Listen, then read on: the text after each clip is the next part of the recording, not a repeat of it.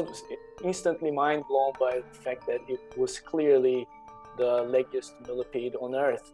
I could tell straight away. It took us ages to know the exact number of legs because it's a very tiny animal, but it looked like it was something special straight away.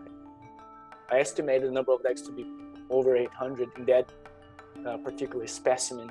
But to count, because imagine this animal is less than 10 centimeters long, less than 1 millimeter wide, thick. So you need very sophisticated microscopy just to be sure of the number of legs it's got. What I like to say, and I think it's quite cool, is that the name millipede was always biologically inaccurate because no millipede had actually 1,000 legs as the name suggests. And now we just made the name accurate, which is kind of cool.